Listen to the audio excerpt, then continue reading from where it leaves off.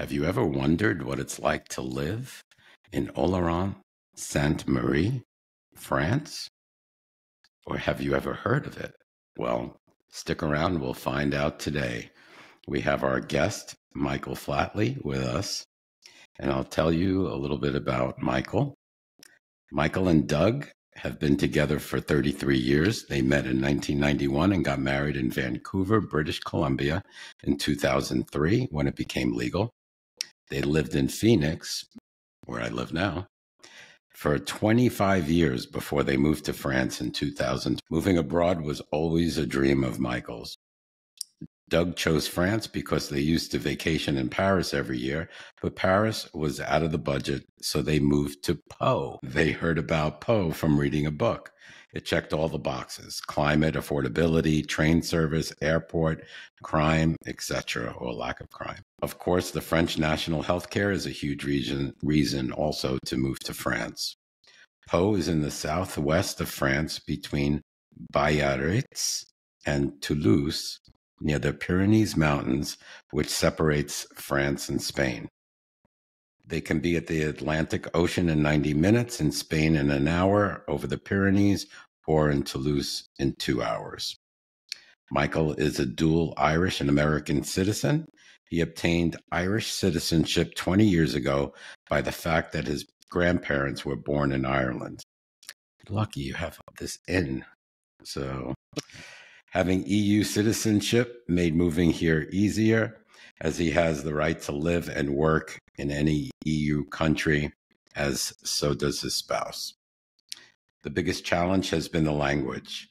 They chose Pau because there was not a lot of English spoken there. And I would have picked something where English was spoken. Right. So I'm just the opposite. Most people would. I'm the opposite. They did not want to be in the Dordogne, where more of 10% of the population is British. They wanted to be among the French. He thought he'd be fluent in 6 months, but it's almost been 3 years, and he's still not thinking in French. He can express himself fine and can have basic conversations, but don't consider himself fluent. He's almost there, but not there yet. Doug has struggled with the language even more than him. However, they both feel like it was the right move, even with the language challenges. There's a large expat immigrant group here in Pau because Total Energies has a base here, and they bring many people here from all over the world. You'll have to explain what Total Energies is. Will do. Most of their friends here are expats or immigrants, mainly because of their limited language skills. Their French neighbors are very friendly, but conversation is limited. We'll get into that too. I'm excited to know a little bit more about that. It's probably worth noting that they don't consider themselves to be expats. They consider themselves immigrants because they're there permanently. They're worried about how welcome they would be by the French because of how they saw immigrants treated in the U.S., but the French have been amazingly kind, patient, and helpful. And we'll talk about that because there is a stigma of, when somebody comes from a different country to the U.S., how they're treated by U.S. people. Right. Not once have they ever felt less than because of their limited language skills. People have kindly helped them correct themselves or filled in the blanks when they needed it. They feel incredibly fortunate to live there in France, especially in the southwest of France. I'll tell you a little bit about Oloron Sainte-Marie. It's a commune in the Pyrenees Atlantiques department in southwestern France. Correct me if I'm wrong. Right. It is located at the Pyrenees Mountains at the confluence of the Gave d'Oloron and the Gave de Pau rivers. Oh my God, I screwed that up. Yeah. The population has about 10,000 inhabitants. Oloron Sainte-Marie is a historic town with a rich cultural heritage. The town center is pedestrianized and lined with half-timbered houses. There are also a number of churches and other religious buildings in the town. Oloron Sainte-Marie is a popular tourist destination, particularly for those who enjoy hiking and other outdoor activities. The town is also a center for Basque culture, and there are a number of Basque festivals and events held there throughout the year. And yeah, we'll get into that a little bit too. It's Basque country, right? We're actually on the verge of Basque country. We're technically in Béarn of Béarnaise sauce, which Okay, comes from here. I like that. But just outside the border of Oloron Sainte-Marie is Basque country, so we're right there. So you're next to Spain? We are just about 45-minute drive from Spain. That's excellent. So, hi, Mykle. I'm sorry Doug didn't join us today, but tell our audience where you moved from and why you decided to live in Oloron Sainte-Marie. All right. Well, we had lived in Phoenix for 25 years before we moved to France. It was a combination of things. I'd always wanted to live abroad, and since I had the Irish passport, I knew that I could live anywhere in the EU. And so we talked about it for a while, but it never felt right. Part of which was our aging parents and not wanting to leave, and all of that kind of, I don't want to say guilt, but just, sentiments that you have for reasons not to go. But we finally decided it was time, that, we can't wait to live our lives on someone else. And luckily, we have the support. We got the support we needed from our friends and family, that when we said we were going to do this crazy thing, they said, okay, go for it. Got to live that life. And That's great. yeah, we were looking at Pau, which I had read about in a book, and it was listed as one of the best places to live in France. And the interesting thing was, this was all happening during COVID. We started looking at this in 2020, and France wasn't letting people in. So we had a plan to come over, check out the area. If we liked it, then secure a place to rent, come back to the States, quit the job, sell the house, and all of that. But it was taking so long, and eventually we decided after about 6 months that we were going to just jump in the pool. We decided we would sell the house. We would wait until France opened, and then as soon as they opened, we would fly over here to a town we had never been to. We've been to France many times, to Paris, but never to the south of France, and never to the southwest. So we got off the plane in Pau in July of 2021 with 4 suitcases and a couple carry-on bags, and that was it. And decided after a few days that it felt like the right place for us. And so we were looking in Pau originally, and you expand your search a little bit to see what's outside, and Oloron was very appealing because it's a town of 11,000, so it's not a big city. It's not a tiny little village, though. I mean, we have villages here with 100 people, 200 people, and they don't have the services, but we have a hospital, we have grocery stores, we have everything that you would need in a town. And that was appealing to us, because sometimes in France, there's places where you don't have the services that you need. May not even be a boulangerie in the village anymore. So Oloron was very appealing, and we knew when we arrived here that it was the right place. How many times did you visit before making the move? So we had arrived here on a Wednesday, and we had been emailing with a real estate agent, one of the very few who responded to us. Email is not a popular way to communicate here in France. It's very relationship driven, so you normally have to call or go into the office and talk to somebody. But we did have one that responded, and she had a house for sale in Oloron Sainte-Marie. It was an apartment, actually. And so 2 days after we arrived, we saw this apartment. And while we were here, we met some of the neighbors downstairs. And it's a small building. It's 200 years old, stone building. It was the bishop's house for the cathedral here in Oloron Sainte-Marie. And the building was converted into 4 apartments in the 70s. So, just a few people live here. And one of the neighbors was so welcoming to us. Even though, we were foreigners, he spoke a few words of English, and we left that tour of the apartment thinking, this really seems great. And then we thought about it over the weekend, and on Monday we came back and met with the agent again and looked at the apartment again, and we said, yeah, this is it. So it was pretty quick. 5 days. Yeah, pretty quick. Well, kind of sad that we haven't met in person while you lived in Phoenix. I mean, we lived in Phoenix at the same time. You lived there for 25 years. I just moved here in 2018, but there were a few years where we did live in this, same city. So yeah, it would be nice to have met you in person. Well, next time I'm back visiting my family, I'll make it a point to say hello.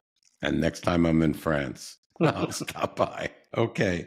Tell us, geographically speaking, where is Oloron Sainte-Marie located and Pau?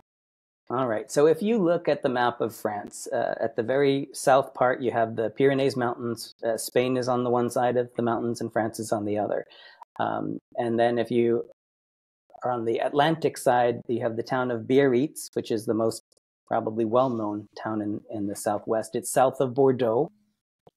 So follow the coast to Spain, just stay a little bit north of that and drive about 90 minutes east, and you'll hit Pau. And keep going, you'll hit Toulouse. Keep going, you'll hit Montpellier and Marseille, and then Nice, and then you're in Italy. But we're very much in the west part.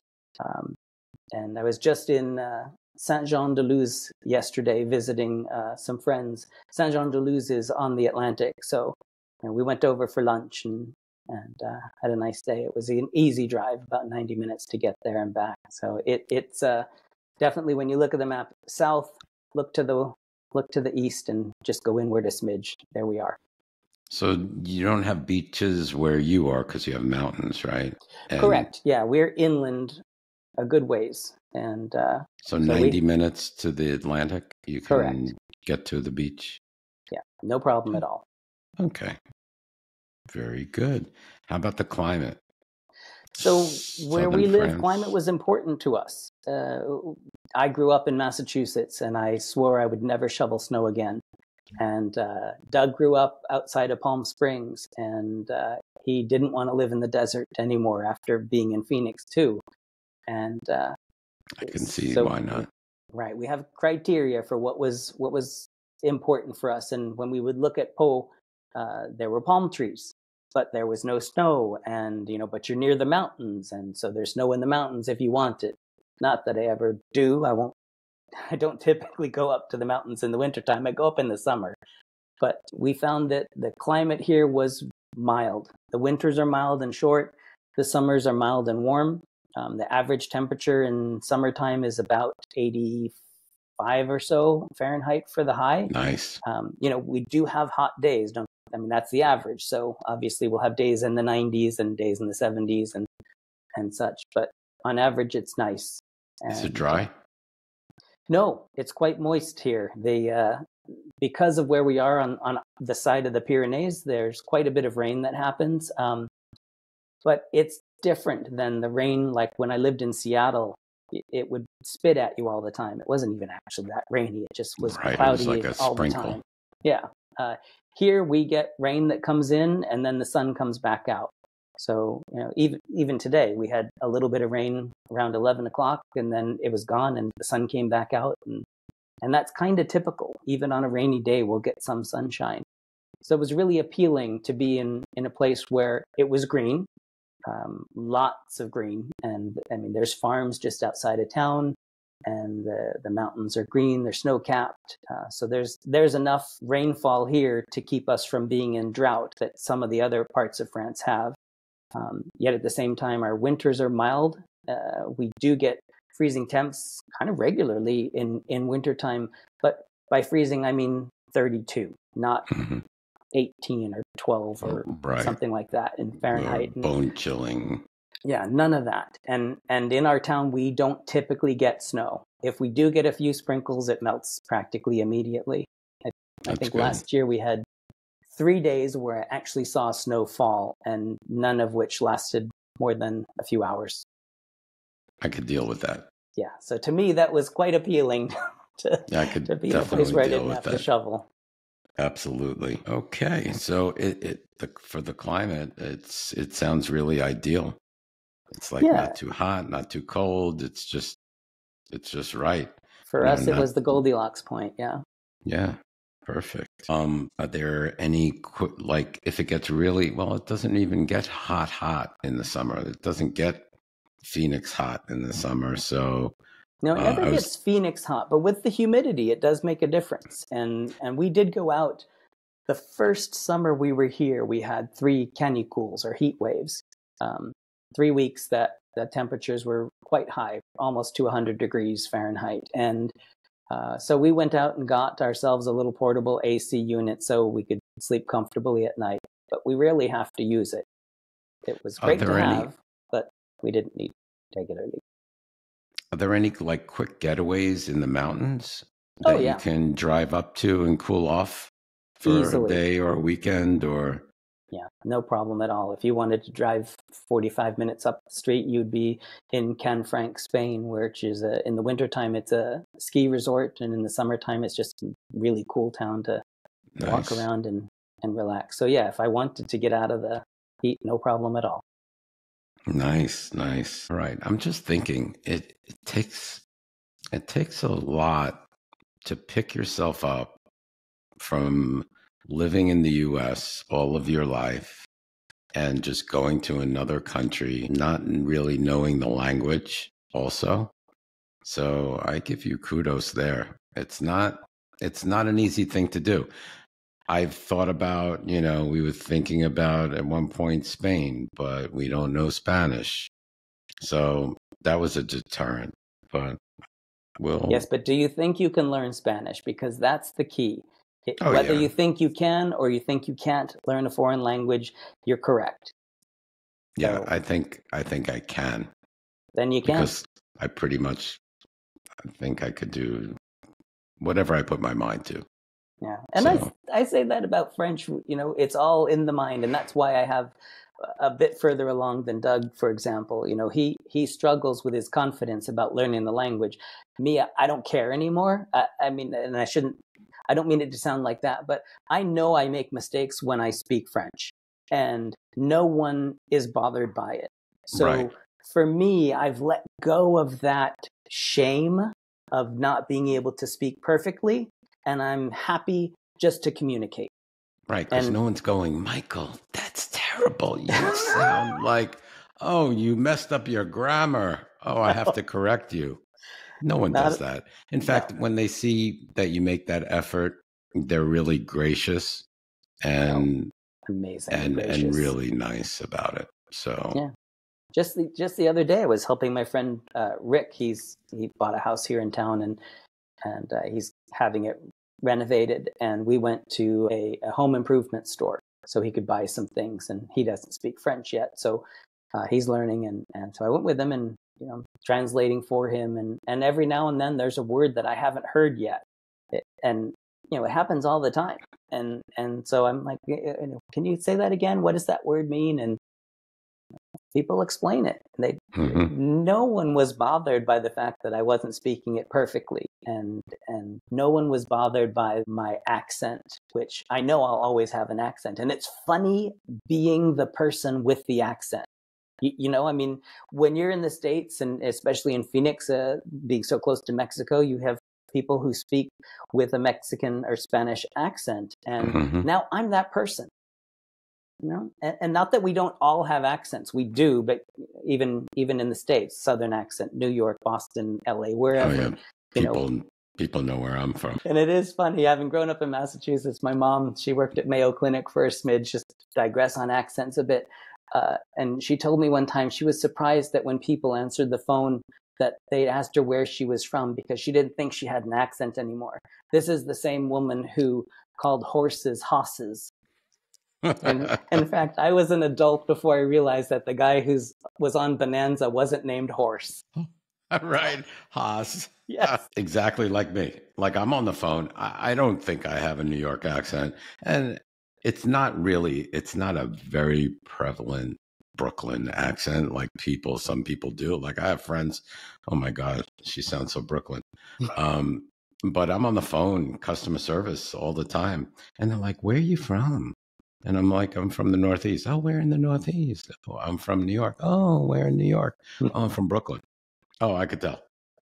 Oh, okay. All right. Yeah, and I Forget get about it. confused for British all the time, which cracks me up because, of course, I don't think I have anything like a British accent. But apparently, to the French, all us English speakers sound similar, which I didn't realize it would make sense until I thought to myself, well, if I had heard someone who was Canadian speaking French, or someone from Haiti who was speaking French versus someone from France, would I have previously known that where they were from based on their French accent? And at the time, I would have said no. Now I Right. can, but I couldn't then. Right. So, yeah, accents are interesting. They are. They are. So, is living in an LGBTQ community important to you? I don't think, the size of your town, I don't think there is such thing as a gayborhood and so do you kind of miss that from Phoenix? Phoenix had a vibrant gay community. How do you feel about moving to a smaller town with a little bit of lack of that gay community? Or Yeah, tell us how it is. well, you're right on. Oloron Sainte-Marie does not have any gay bars. Even in Pau, I think we have one gay bar. I think there's a sauna there, but yeah, there's not a big LGBTQ community in this area. And I say that, but on the flip side, I know there is an LGBTQ organization, which I haven't yet joined. Again, language confidence is part of that. Also, the French love to protest, and I'm not a big protester, so I'm not sure I want to join a group where I'm going to be expected to go and protest. Protest. So we'll see. But, it wasn't a factor for us as far as where we were going to live, as long as people were accepting. And what's been interesting here is, from the gay perspective, that is the most least interesting thing about us. Nobody cares that we're gay. When I say my husband, no one flinches, no one makes any weird faces. It is a non-issue. And that wasn't always the case in Phoenix or when we lived in Chandler. Especially in that area. If you're not in the city of Phoenix, let's say. Right. There were a few times when I would refer to my husband and you could see the look on their face that like, what, husband? So, but here, nobody cares. Or if they do, they don't say anything to my face. So I feel really comfortable here. And although the gay community isn't a big part of our daily lives, we have met some other gay people. Most of whom have been expats, but we have met other gay people, French gay people as well. See, I think in different places there's different needs. So in the United States, such as pretty much anywhere in the United States, there's a need for gay bars. There's a need for gayborhoods because of the stigma, unfortunately, that occurs in the United States. But in Europe, it's different in most places. I find by speaking with people that it is a non-issue. So who needs really a gayborhood in France or where you're living when everything is accepted and there's no hate? So it makes a big difference. And another piece of this is the point of life. I mean, the point we are in our lives. We are married couple. We've been together for 30 some odd years, most of my life. And it's different. When I was in my early 20s and I was living in LA and I was going out to clubs and bars and things like that, different point in my life, that was important to me then, not so much now. Right. Yeah. I'm probably the boring old gays now rather than the fun club gays, Well, you know what? I say, we're going out to Palm Springs and I crack up because the bars close early and everyone's asleep by 10. That's me. That's me. It's Right. like 9 o'clock. I'm out of there. 9 o'clock. Psh, I want to be in bed. It's so funny how Your as we priorities age, change over time. our priorities do change. Yep. So, okay. So there is a gay bar, you said, in Poe. Yes. Okay. So you know what? If you wanted to hang out amongst the gay community, probably that would be the place to go. Yeah. And there At was least, also a gay pride parade. The first one was a few years ago, shortly after we arrived. And, it was well attended. So, there is a community out there if we wanted it. yeah, you probably haven't discovered it yet. Right. Also, how easy or difficult is it to make friends? So I know it's much easier to make friends with the expat community because you have something in common. You come from other places, you probably speak English, but have you had the opportunity to make friends with locals? We do have a couple of French friends, but the far majority of our friends have been from the expat community. And really, thanks to Facebook, there's a group of that we joined called Expats Pyrenees on Facebook, and we have met so many people there. Both because people were helpful to us when we were asking questions about moving to the area, as well as because we've tried to pay it forward now that we're here when other people ask. So I'll meet anyone for a coffee if they're coming to town and have questions. And so we have met some wonderful, wonderful people. No problem making friends. With the French, it's a bit trickier because of the language. And if we were more confident in French, then I think it would be much easier. But the French, just in general, it's not like in the States where people immediately welcome you into their home. You have to know somebody for a while before you would get invited over to their home for dinner. That being said, within a few weeks of moving in, our French neighbors downstairs invited us for an apéro, a little evening of drinks, and all of the people in the building joined. Everyone wanted to Nice. welcome us, and so you have both sides of that coin. Where in general, people are a little bit more reserved here, less outgoing, less fake friendly, but more real, Real warmth friendly. friendly. Yeah. I'd rather have that. I'd Yeah. rather have a few good friends than hundreds of acquaintances. Right. And my neighbors are friends.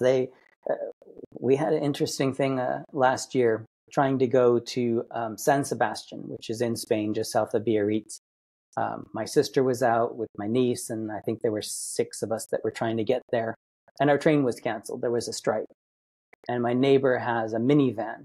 And I was talking to them about the train being canceled, that we're trying to find another thing. And I didn't ask, but she just offered and said, "Why don't you just take our car?" These are my neighbors. These are the people who live downstairs from us, and they don't know if I'm a good driver or a terrible driver, but they offered their car to us so we could save our vacation to San Sebastian. And that was nice. Yeah. So yeah, I have my people. You have your peeps. Mm-hmm. That's excellent. That's excellent. It's so important. So important to build friendships and community where you're living. Tell us a little bit about the local economy. What's it like compared to the U.S.? Give us an example of purchasing a 2-bedroom apartment or a home, 2-bath, as opposed to, renting, and give us some examples of utility bills, what you pay. Sure. So when we talk about Oloron versus Pau, Oloron is much less expensive than Pau. You can get a 2-bedroom apartment here for probably 650 euros a month, which is like 7. Pau, you might be looking at 1,000 euros a month, probably 11. So it's very affordable. From a housing perspective, utilities can be high. If you have gas appliances like we do, we have a gas boiler that does the radiator and the hot water. That's our highest bill. And on average, we probably pay I think euros a month year round. They average it out, equal payment plan type of thing. Electricity is our next biggest bill, and I think we pay $1 a month for electricity. And then you have other utilities like cable TV, telephone, and all of that. That's a bargain. We have cable TV, Wi-Fi or internet. It comes with a landline as well. Everyone in France has a landline. And Really? a cell phone, and it's about 70 euros a month or $75. Wow. It is a bargain. So, that's part of being in a socialist country. All of this stuff is regulated. That comes a far way from having Cox Right. cable. Yeah, exactly. I know, where you were paying $200 just to watch TV every month. Right. Yeah. Yeah. So Wow. that's a steal. Yeah.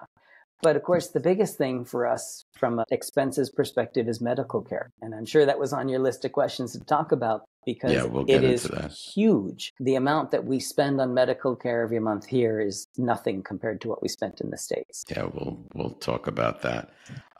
So as far as how much do you think it would be to purchase a 2-bedroom, 2-bath home? So, well, I'll just give you our example from almost 3 years ago when we moved here. Our apartment in Oloron it was €1 to buy this 2-bedroom, 1-bath. You're not going to find 2-bedroom, 2-bath here in That's France what I very understand. often. It's hard to find. Yeah, it is. But that was kind of typical for the area. I mean, things have gone up a little bit, but real estate doesn't increase in value here like it does in the States. So if you were looking for a house that was 2-bedroom, 2-bath, you'd probably be looking in the around 200,000 range in our town. And so cheap. Yeah, it is. It's so affordable here. And in Po, obviously, it's going to be a bit more since you're in city center. But I have a friend who's selling her apartment in Po, and I think she's selling it for 209, 2 bedrooms and 1 bath. Boy, coming from the U.S. to Po, you're not going to be Po. No, you're not. You're not going to be Po living in Po. Right. Yeah, it's still very affordable here, and hopefully it will be for a long time. How far are you from the Dordogne? So in the car, we'd probably take about 4 hours to get there from here. Okay. And, it's a Yes, I did lovely a area, but there's too many Brits.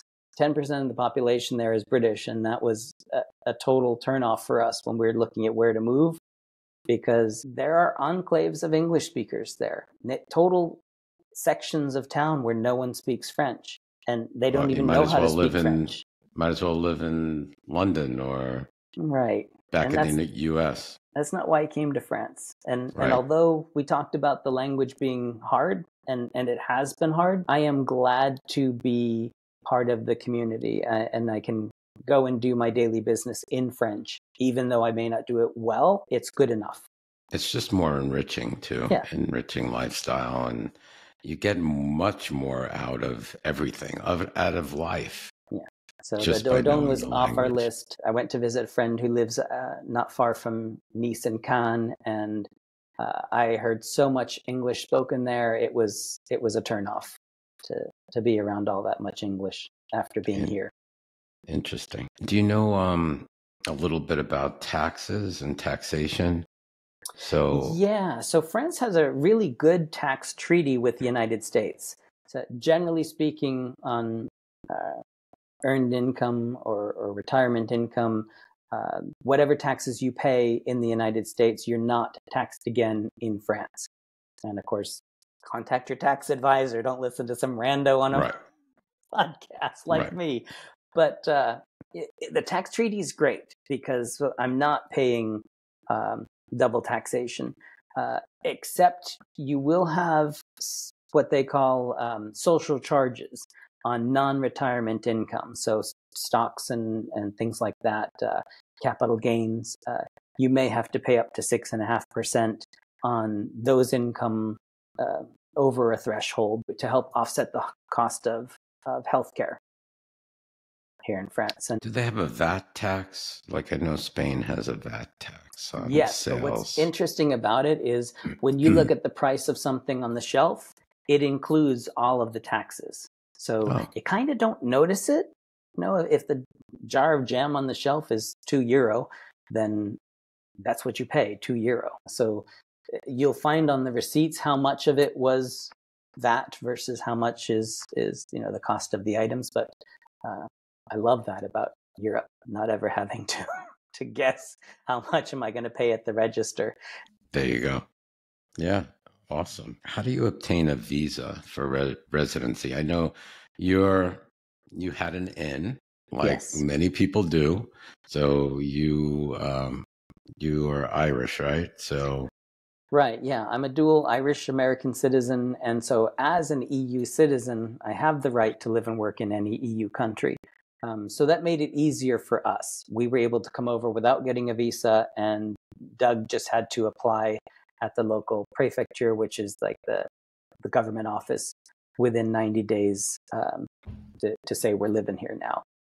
And but for folks that don't have that option, it's not that difficult to get a long-term visa to come to France. You need to show about $20,000, or say 20,000 euros in income per person for the year. And even if you have your retirement, your Social Security, and it shows that much, that's enough to get you the visa. Of course, you have to keep in mind, where are you going? Yeah, you're going to Paris, that's not going to get you very much. Coming to my town, you can really live well on that. So, right. But yeah, it's all based on what's the minimum wage here in France, because they can't ask you to have more money than what they pay minimum. What they pay minimum wage, yeah. Yeah. And if you're coming over as a retiree, for example, they call it inactif. You either have to show that you're having those payments regularly every month into your bank account. They'll ask you for 3 months of bank statements. Yeah. Or you have to have enough funds in your account to cover at least a year, the duration of your visa in the bank. So it's not difficult. And I think a lot of people that I've met here have taken that route to come over, and no one's had any problems at all. Do you start the visa process in the U.S. at a consulate? Yes. You don't start at a consulate. France has contracted to a company called VFS. But if you search France visas, you'll find the actual government website that walks you through it and what you need to do. And this company takes all of your information. Because they're in the US, they'll take anything in English. It doesn't have to be translated to French. And they'll review all your documents for France, and then they'll get someone from France to review and approve your application, and then they'll come back to you with your approved visa stamped in your passport. It takes a while. I think it took about 4 months for the last person I talked to that went through it. Finding an appointment at VFS seems to be the thing that takes the longest. And there's only so many VFS offices. I don't know if there's one in Phoenix, but there is one in Los Angeles, San Francisco. Yeah, you do. You can apply online at any point in time, but you have to have an interview in person where, obviously they're looking at you, they're looking at your documents, and they want to make sure you're right. Asking why are you going to live there? Yeah. Right, you're the right type of person that they are looking for. And they'll ask you, if you're applying for a retiree visa, they'll ask you to sign a statement that says, I will not work while I'm in France. Mm-hmm. Okay. Good to know. Do they have digital nomad visas? Do you know? France does not. Okay. Yeah, that was important to mention about the I will not work in France, because they do not have a digital nomad. You can get a visa as a business owner, if you're a journalist or what have you, but you have to declare that that's your profession. You have to prove that you have that profession. You have to prove your income with that profession and how that will work for you in France. So there's different types of visas out there. Do you know if they have a golden visa, meaning you can buy real estate, €5? No, they do not. Spain does? They do not. But at the same time, you only need 20,000 in income. So if you have 500,000, fine. Good point. All right. So how about, is there an arts and culture scene, or where do you get your arts and culture fix? Like, can you go to the theater? You have to go to Po to No, go to we the actually have a theater? theater here in town. You Oh, won't find them in the smaller villages, but we're just big enough to have one. Centre Joliot is what it's called here in town, and they have all sorts of things. In fact, next week I might go to the Bollywood Festival there. They've got an Indian dance company doing a presentation, which looks quite interesting to me. mm-hmm.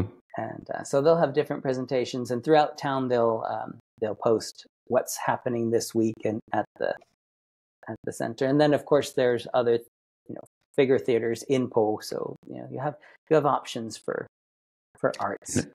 Now, how do you deal with the language barrier? So if the theater is in French Mhm.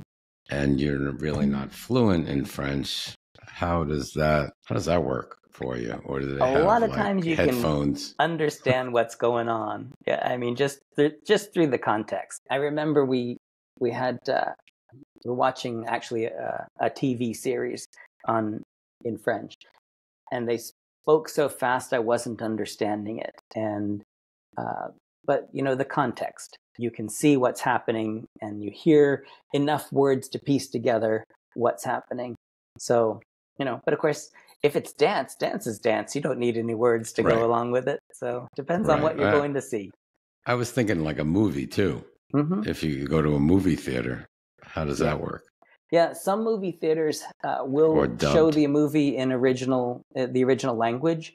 Most of the time, it's dubbed though, so you kind of have to be on the lookout for the version original. They call it the VO. So you'll see on the movie theater, it'll say VO or VOST, which is the original version with subtitles. So Oh, it'll be okay. subtitled in French, but the audio will be in English if that's where it came from. Otherwise, you can pretty much expect your movies to be dubbed in French. And I'm not a big fan of dubbed movies and dubbed things, but Yeah, me too. It kind of annoys me. yeah, I'd rather have subtitles in English if I could get it, or subtitles in French. Now that I'm good enough to read it, um, to than to have it dubbed. What did you take in school? What language? In high school, I took French. Hated it. Hated it. Hated it. Hated it. So I swore I would never speak French again, and look, here I am. Look at you. Yeah, and then I gave up on that for a long time, and then in my mid-30s, I took French at a community college and loved it. I had a great instructor who made me want to speak multiple languages. She was trilingual, and I'll never forget the day she walked into the class talking to her husband in Dutch on her cell phone, and then she turned to a student and said something in English, and then she turned to the class and spoke in French, and didn't miss a beat and didn't have to think about it at all. And I thought, ooh, I want to be that person Wow. someday. I don't think I'll ever be that person, but we can all have dreams. Yeah, that's a good thought. That's a good dream. All right. How about restaurants? Coming from Phoenix, we had pretty good restaurant scene. Yes, well, I'm in France, so French food You is should have good French food. It is, and in our area, there's we drive along the road and you see the cows that the beef is there, and you see the sheep, and so your lamb is there, and so the food here is incredibly fresh. And being next door neighbors to Spain, if we're in wintertime, we can still get from Spain lots of fresh produce as well. But we have a market here in town that every Friday farmers come and they sell their wares, and there's folks that come over from Spain, and so you kind of buy local. And as far as restaurants go, they'll have the seasonal things. So in wintertime, you'll see the pumpkins and the squash and things like that. And in the spring, you'll have lots of lamb on the menu and things like that. But the one thing that I haven't been able to get is a Mexican restaurant. We do not have one in town. We do not have a good one in Po. And I apologize to anyone who might be in Po hearing this that owns a Mexican restaurant. But it's the thing I miss when people talk about what do you miss from the States. To me, it's Mexican food, because coming from Phoenix, where we had such an amazing amount of Mexican food available to you. Choices, yeah. Yeah, it is the thing. It is the cuisine that I miss the most. I'm lucky because I have found a place in Toulouse that sells Mexican chilies and tomatillos fresh. They've actually got a French farmer that grows them for them. So I've had jalapenos and poblanos and serranos and tomatillos shipped to me from Toulouse, which isn't that far. It's only a couple hours in the car, but it's cheaper to have it shipped than it is to pay the tolls on the highways. Yeah. Yeah, so I'm getting good at making my own Mexican food. I've made corn tortillas and flour tortillas and all of that. So we have to have an entrepreneur from Mexico or the United States come and live in Po or in your town and open up a Mexican restaurant. Because quite honestly, when I think of French food, now I've been to a couple of French restaurants in New York when I lived in New York, and I always picture a small plate. I don't know, my French food I equate with small, and I leave hungry. Tell us, is that the same in France, or is it just because I got ripped off in New York? And I think you're talking about fancy restaurants versus, right. We go to mom and pop places. There's two great restaurants walking distance from our front door, in our neighborhood.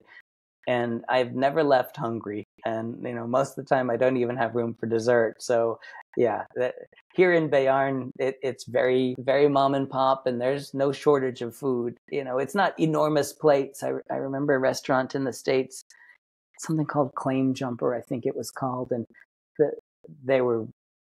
their portions were absolutely enormous. You don't find that here, but you will find healthy portions, good size portions of food if that's what you're looking for.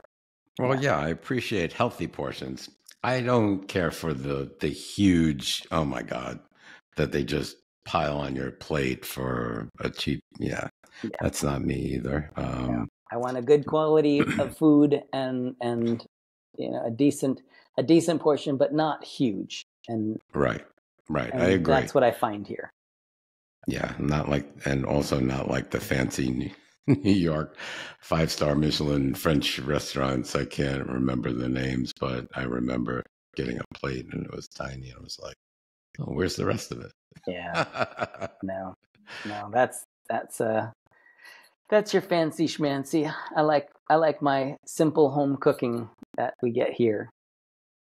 Good.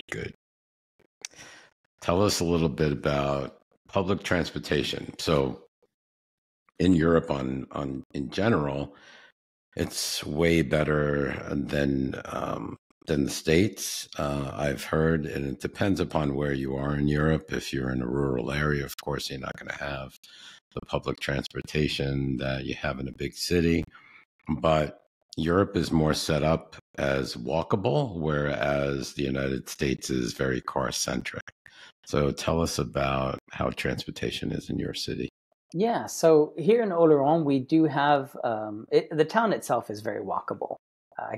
From my place, I can be anywhere in town within about 15 minutes walk, and it's a great town to walk through. I mean, it's just pretty. We have two streams that come through. I shouldn't say stream, two rivers that come to town, and they merge at the library and become the Gave d'Oloron, which you mentioned in the beginning, and it's just gorgeous to walk around. But there is a shuttle. There's 3 shuttle lines that go around. But it's not like in the States where a bus comes by every 15 minutes. It's once an hour, and the shuttle bus drivers are taking their 2-hour lunch. So you have to plan your trips accordingly and don't be late, because if you miss the 11 o'clock shuttle, there may not be another one until 2. Your SOL. Yeah, your SOL. In Po, they've got a bit more, public transit. They have buses that run on a more regular schedule throughout the city. And here in town, we do have a train that comes. We have a train station. The train goes to and from Po. So, if I want to get to Paris, I can, hop on the train here, be in Po in 35 minutes, hop on the TGV to Paris and be in Paris in 4.5 hours. So I can get where I need to go without a car. I think if I lived in Pau, I would not have a car. But here in Oloron Sainte-Marie, I'm glad to have one because I like to go into Pau regularly and being able to do that drive. It's a little bit more rural by you. Yeah, it is. I could live here in town, but we've met a lot of people. We have friends all over, and so we do take the car and drive because a lot of them live in smaller towns or villages where there's not a train that goes to serve that town, or if there is, it doesn't connect with where we are. So it's not necessarily convenient to live here without a car. Is there a train from Pau to Paris that's like a bullet train, like a fast train? Yeah, so the TGV, which is train à grande vitesse, the high-speed train, it goes from Pau to Bordeaux, and it makes a few stops along the way. And then from Bordeaux to Paris, it's nonstop, and you go around 200 miles an hour on that leg of the trip. And it takes about 2 hours to get from Bordeaux to Paris, which is, 600 kilometers? So 350 miles, I think. So okay. It goes at a good clip. Stop in Bordeaux, get some good wine. Yeah. Continue on your journey. You could, yes. The train typically only stops at the station there for about 3 minutes before it continues on. So you better be fast. Quick. Get me a bottle. Yeah, there's no shortage of wine here, and it's relatively cheap too. It's funny when the wine here, it's French wine, it's local, so there's very little tax on it. It's not like in the States where you pay import taxes, and so we'll find at the store a bottle of wine that we've seen in the States, and it's $20 in the States, and here you get it for €5 or €6. I bet you at a restaurant you can probably get a glass of wine cheaper than a bottle of water. You probably could. Yeah. And it's interesting because in our region, there are several vineyards and they grow wine, but it's not enough to export. So there's a lot of wines that you'll find here that you'll never see in the States because they just don't make enough. But, they're good. It's another place on my bucket list. Yeah. All right. So good amount of restaurants? Yes. By you? No problem. No shortage of restaurants at all. Good quality ones too. Good. And no shortage of wine. Sounds good to me. Don't forget cheese. We got plenty of that too. Cheese too. And of course, bread. Oh my gosh. When I was in the States, I used to bake bread. It was something I liked to do, but I have a boulangerie 20 steps from my front door. I don't make bread anymore because I can just walk down there and get a fresh baguette. And let me tell you, a fresh baguette here is amazing. A croissant that's here is nothing like a croissant you're getting in Phoenix. There was one place in Phoenix I remember called Essence Bakery, and they made the best croissant I'd had in the U.S. And she actually learned how to make her croissants in France from a French pastry chef. But here, it's right down the street. Why would I make something that I can just get? That you could just walk. Yeah. Yeah, I don't blame you. Now, you mentioned boulangerie. Yeah. So boulangerie, is it a bakery but just breads? So boulangerie means bakery. There's also pâtisserie, which is a pastry shop. Dessert. Okay. And many of them are both. Ours has both. And so, you can walk in and you can get whatever you want. It's interesting because they know what we like. For a long time, I was a creature of habit. I'd go in every morning. I get a croissant. I get a chocolatine, which is in the south of France, they call the pain au chocolat, the chocolate croissants. They call it a chocolatine here. And don't say pain au chocolat because they'll correct you. And so anyway, I'd go in each morning and eventually get to be a regular, and they're just like, okay, I know what you want. Here you go. Right. But they have a beautiful pastry section too, with beautiful cakes and all sorts of yummy little treats, things I'd never seen before. One of my favorites is called La Religieuse. It means the nun, and it's two little puff pastries standing on top of each other, and it has a little white, like a collar, like the nuns used to have. Anyway, it's delicious. That would be dangerous for me. It is dangerous. Living, I don't no go quite wonder, as often as I used to. no wonder why the healthcare is so cheap, because you need cholesterol meds, you need high blood pressure meds. Yeah, I would like a But we do a OD lot on of bread. walking here I too. love bread. That's true. That's true. So you walk it off. Yes. Absolutely. I have to experience that. Boulangerie in France. Yes, there's nothing better. It's going to be on my hit list. Yes. In fact, there was a boulangerie in Pau that just won last year the best boulangerie in France. Wow. Yeah. And it's a place we used to go to when we first moved here, before we moved to Oloron Sainte-Marie, and because we lived in Pau for about 3 months before we closed on this place. And I'd go there almost every morning and get my things, and yeah, it was good, as you can imagine. My mouth is watering now. How about a driver's license? Oh boy, that's one that takes some planning and some knowledge. So with France and the United States, France, the driver's license are national. It doesn't matter where you live in France, it's all the same organization that does the driving license. And so if you move from one department or region to another, it doesn't matter. In the States, of course, every state has its own driving license department.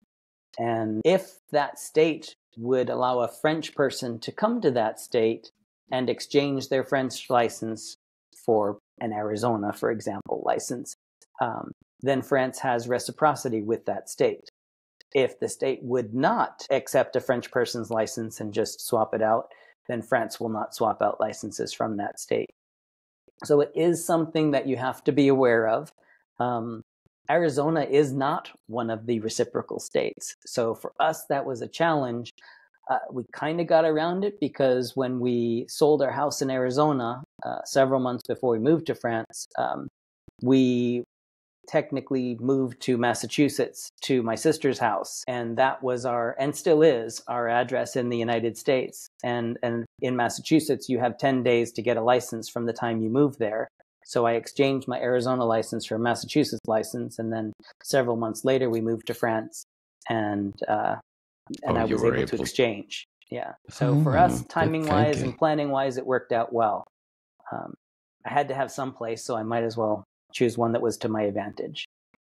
Good thinking. Yeah. But if you don't come from a state where you do the exchange, it is time-consuming and it is costly. A friend of mine who came from Washington State is in the process right now. It has taken her 8 months from the time she has started this process until they've given her the go-ahead to make her appointment to take the test. And you have to take a written test as well as a driving test. Yeah. So you have to know all of the signs in French. You do, and you... it's hard enough to know them in English. And you're required to take driver's education. It is not optional. You can't just take the test. You have to go to a driving school, do the however many hours they determine you need, and then go and take the test. You need a lot of hours. It's not that bad. You get used to it. Yeah, driving's not one of my favorite things here anyway. So I'm a New Yorker. The first few times we drove here, I was white-knuckled. Oh, my goodness. I remember driving up to the mountains. We went up to a place called Gorette, or actually went to Artust. There's a train that's up at the mountaintop, and it's the highest train in Europe. And so we drove up there. And I was so white-knuckled the whole way up and the whole way down. And there's RVs coming down the opposite side of these small roads. And you just knew you were going to go over the edge and be dead in a ditch somewhere. It all worked out, obviously.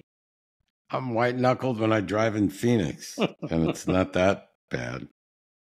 That's because, I very rarely drove in New York. You took the subway, you walked, you took the bus, stuff like that. So, all right. Tell us a little bit about, is there any crime? Yes, there is crime. We don't have a lot of it. In my town, the big crime seems to be graffiti. They'll every now and then graffiti something, and that seems to be it. And that was, again, one of the appealing things about this area. I'm trying to think in Pau, I remember there was a car that was lit on fire during one of the protests, and that seemed to be the big crime there. So there is crime, but it's not like in the Violent. States. I don't walk down the streets and ever worry that someone's going to pull out an AK-47, and it doesn't happen here. Because guns are not legal. You can have a hunting rifle or things to that effect. They do have to be licensed, but military grade weapons, no, that's not possible. And in fact, we were here probably a couple months in our apartment here, and I was downstairs on the street talking with my neighbor, and a car backfired. And of course, the first thing that went through my mind was a gunshot.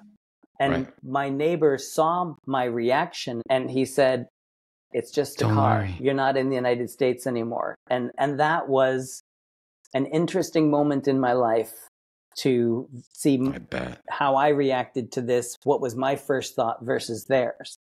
And, now if I hear a car backfire, I think it's a car. But that must have been a huge burden off of your shoulders. Just the fact that it's considered safe, like it used to be in the United States. Yeah. At one time. I never feel unsafe walking down my street or in my town, even at night. It's not unsafe. And even the homeless people, and we have a few in town, but I know them by name because I've given them coins and I ask them, what's your name? So when I see the homeless person walking down the street, I'm not afraid of him because it's Jean-Francois or Christopher or whomever, and I know them, and I'm not going to be in fear of my life around them. So it's a very different. Yeah. Because here in Phoenix, it's different. And I live right across the street from the light rail. So there are quite a few homeless people there, and you don't know what mental state they're in. So that's a good feeling not to really have that fear. Okay. Let's get back into a little bit about healthcare. Tell us about the healthcare system, how it's set up. Tell our audience, is there a private insurance? Is there public? How does that work in France? So anyone who's resident in France for at least 3 months qualifies to be part of the national healthcare system. Prior to that point, you do have to have private insurance. So when we moved over here, we did apply and got private insurance. We did it for the first year, and we probably needed most of that because it took us a while to get into the healthcare system. France is wonderful with many things, except anything that's administrative, it takes ages. So you can't apply until 3 months. And then when you apply, there's always something else that they ask for that wasn't on the list of documents that you originally. Oh, yes. Oh, the French invented the word bureaucracy. And they intend on being the best at it, apparently. I wonder, is it a French word? I think it is. But, and we went back and forth, and it took another 3+ months before we finally got accepted into the French healthcare. So it takes a while to get it. And so you have to have private insurance before that. But once you're in the national healthcare, it's amazing. It is so affordable. And people pay for their national health care as part of your paycheck. So when you're working, and in the States, you always hear people say, "Oh, the taxes in Europe are so high," and they are higher than in the States. Yeah, but you actually get some value out of it, which that's a big thing. And so that's how it's funded, is through people working. And so for those of us that came in from outside, we haven't been participating in this. And I mentioned earlier about the taxes. Non-retirement income does have a social charge that helps pay for your portion of it.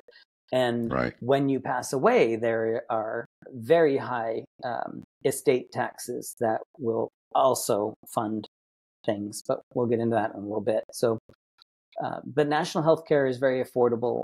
They cover about 70% of the costs. And the costs tend to be quite reasonable.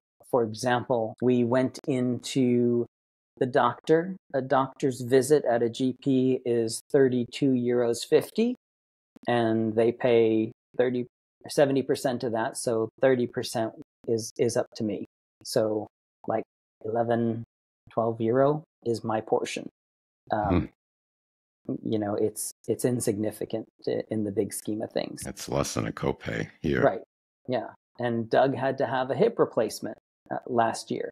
And we went into the hospital and gosh, I don't even think we paid €1,000 for the whole thing, including physical therapy.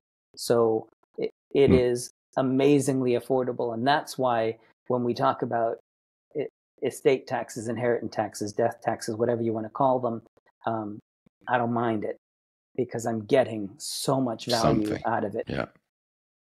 Yeah, absolutely. What are the waits like in the public system as opposed to the private? Yeah, so we're lucky in our area because we're not in what they call a medical desert.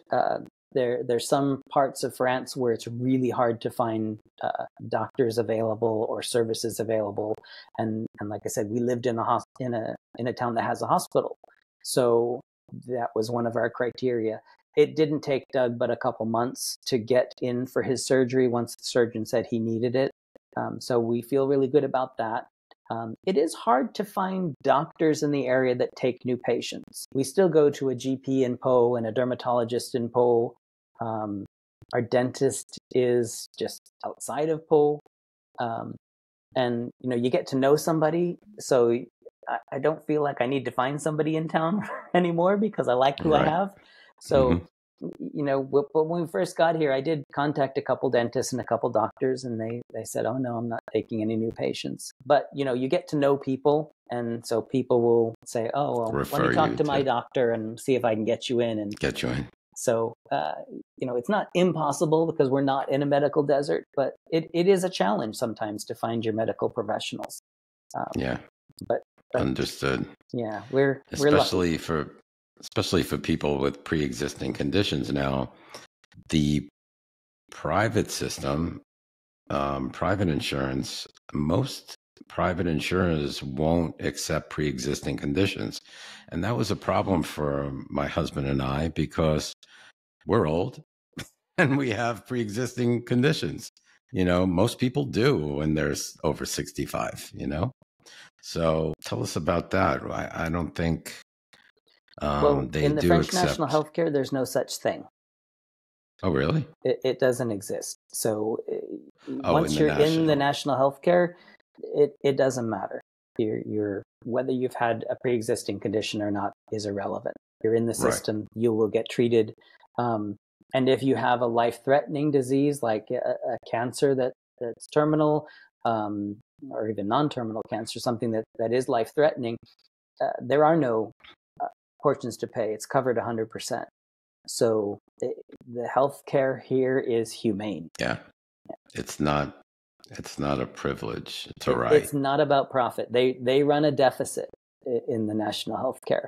And that's, again, why when it comes to paying our portion, I'm happy to do so. Is there a reason to have, even though you're in the national system, is there a reason to have private alongside of the public? Maybe if you needed to get into a doctor quicker, or some I know in Spain some private healthcare doctors make doctor visits, house calls. Yeah, I don't know of any private physicians in our area. As far as I'm aware, everyone is participating in the national health care. Yeah. Okay. And if that exists, I'm ignorant of it. But as far as top up insurance, like to pay your portion, a lot of people do that. There's a thing called a mutuelle, which is top up insurance. And so people will pay whatever it is, €100 a month or whatever, to have their mutuelle cover any expenses. But of course, like any insurance, it's a gamble. So whether you use more than you're paying in premiums is to be seen. Right. Got it. All right. So, and there a sufficient number, you think, of doctors to patients? Depends on where you are. In my area, yes. But like I mentioned before, there are medical deserts where there's not enough doctors. And typically you're talking about the smaller villages, because young people don't tend to stay in the smaller villages. They go to Paris to be educated, or to one of the larger cities to be educated, to become a doctor. And, they they want to be in the big cities when they're in their early 20s and 30s, and so there are many places where there's a shortage of doctors. So it is something that you have to be aware of when you're thinking about moving to France. Is there sufficient doctors in the area that you're considering moving to? Because if there's not, don't go there. It's the same anywhere in the United States too. That's one of the most important things, I think, at least for us, that we would look for a place to retire or move. What's the healthcare like? Because we're not getting any younger. Right. So yeah, you're going to need to be in the, to get medical care throughout your life. So it's not it's not an option. You have to find a place where you can get medical care. And I feel like I have no problem with that here. That's great. Do you wish you had something in Oloron that you don't have that you might have had elsewhere besides Mexican food? You knew I was going to say that, didn't you? Gosh, I can't think of anything off the top of my head because I feel like I live in the real France. I feel like what I need, I have. And, if I wanted something different, like the ocean, I can be there shortly. I don't feel like I'm missing anything, which is a nice thing to be able to say. Is it true what they say? They wear no pants in the southern part of France. I haven't noticed that. I've seen lots of people wearing pants. No, that just got into my head. I do that quite often. They wear no pants. It was just like a little tune. No, they wear no pants in the southern part of France.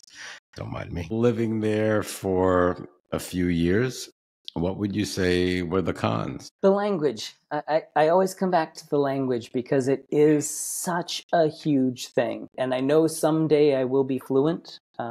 It's going to happen. It's just taking a lot longer than I thought it would be. I miss my family and some friends. It's a great time to be living abroad because we have, Skype, FaceTime, whatever video chat service you use. And so I get to see my people and talk to my people whenever I want to. But, it's not giving them a hug. So it's not the same. And I do get back to the States at least once a year. I try to go back. But, that's not very frequent to see the people you love. Right. So you will, as a foreigner, as an expat or an immigrant, whatever you call yourself, you will have those moments of homesickness. They get fewer and far between. I can't say I have them anymore. But when I was first here, it was something that I was missing. There are some products that I miss. Oh, do you want me to send you something? I have Mexican food. No, I was just in the States, brought home a few things. One of the things that's interesting is, I would always keep a bottle of aspirin or Tylenol or Advil or what have you at home. And there are no such things as over-counter prescriptions here. If it's a medication, you get it from the pharmacist. Right. And they give it out to you in packs of 10 pills. So if you go in and you say, I've got a headache, and he gives you a Tylenol, you get a pack of 10 Tylenols. And so that is something that when I go back to the States... And there's no Costco size. No, there's no Costco. So I might bring back a bottle of aspirin or Tylenol or what have you with me. Not that you're supposed to import medication. So no, I've never done that, never shall do that. But convenience of over-the-counter drugs is something that's not easily found here because it doesn't exist. Yeah, we kind of miss that. Like walk into a Walgreens or a CVS and just have to walk into a pharmacia and get my prescription, nothing really over the counter, or even going into a supermarket and not having that, right? You don't have that in supermarkets? No, there's no medications in supermarkets. So, if you have an issue and you go into the pharmacy and you talk to the pharmacist, you can say what you want them to give you. They may not give you that. They may say, try this instead.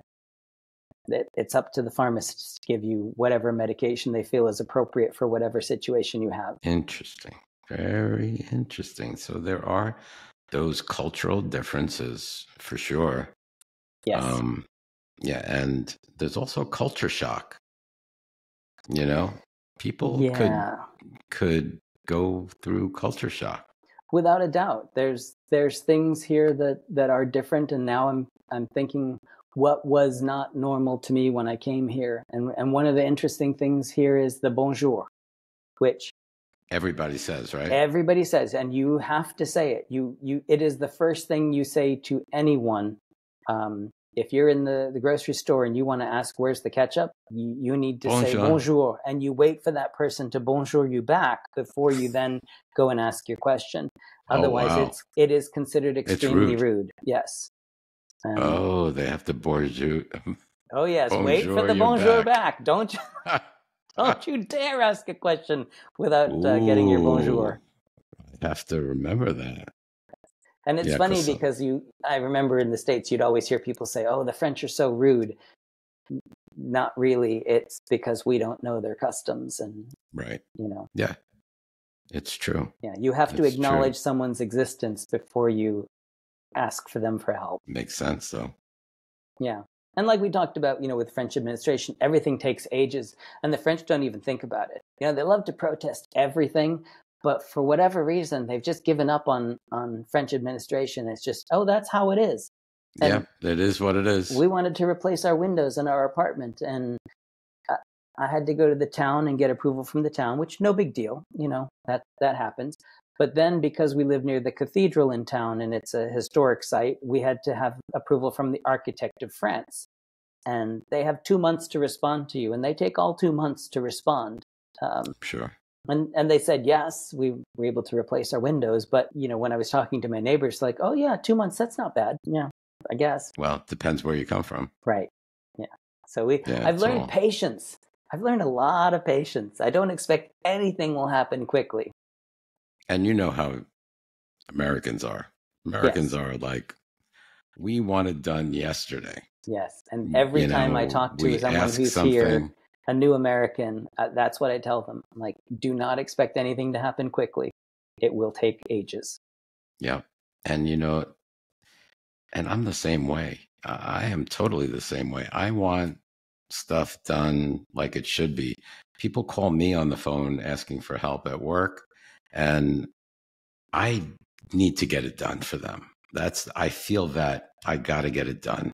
I don't want waiting. I want it to happen. I want a happy person, and that's it. But right. Yep. Well, and like we talked about earlier, the Sunday things being closed. Yeah, that was a bit of a culture shock when I went to find, get some milk or eggs or whatever it was I was looking for, and I couldn't find a shop that was open. And that's just how it is here. It's fine. It just takes some getting used to. And the closing at lunchtime, and going down to the hardware store and they're closed at lunchtime. Right. Like, who does that? Right. The French. That's who does it. They do. And they do. Pretty much all over Europe. Right. But it's normal now, and so I plan around it, and that's perfectly fine. All right. Mykle, in wrapping up, what would you say to our audience if they're thinking about relocating to Oloron or Po? I would say come now, come as quickly as you can. It is a great place. Learn some French. You will be welcomed here by the French. And I think if you have the opportunity to live abroad, take it, because life is short. You only get one chance, and you might as well make the most of it. So true. Hey, my French, I think I can count up to 20. That's a good start. It's all fine until you get to 70, and then it gets weird. Oh, no, yeah. C'est on whatever. Yeah, I can't remember. It's literally 60-10, and then 60-11 and 60-12, but you get past that. Yeah, that confuses me. It did for me, too, until I stopped thinking it of as being 60-10, and now it's just 70, and that's the number for 70. 70. I couldn't even get up to 40. Right. Mykle, thank you so much for joining us and coming to the podcast. Yeah, thanks for having me, enlightening us. Yeah, my pleasure, and enlightening us. And it was so nice to meet you. And I hope I'm going to meet you again sometime, maybe in real life. Yes, I'll see you when I get to Phoenix. Absolutely. And when we get to France, I want to visit you too. Look us up. I will. So thank you again, and have a wonderful rest of your day. You too. Bye-bye.